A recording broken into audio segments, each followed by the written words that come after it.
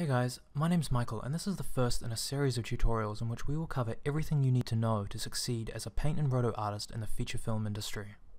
These tutorials will be specifically shot and designed to imitate work in the industry and illustrating the best practice workflows and techniques necessary to achieve the quality required in feature film VFX work.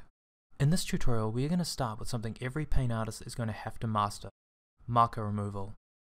We will go over various different methods of removing markers, from still patches to live painting, 2D tracking to 3D projection and stabilization workflows. We will be discussing the benefits and drawbacks of each method. Once we've removed the markers, we will be bringing back our foreground character and exploring different methods of fixing edges that are contaminated by our markers, both procedural and manual techniques.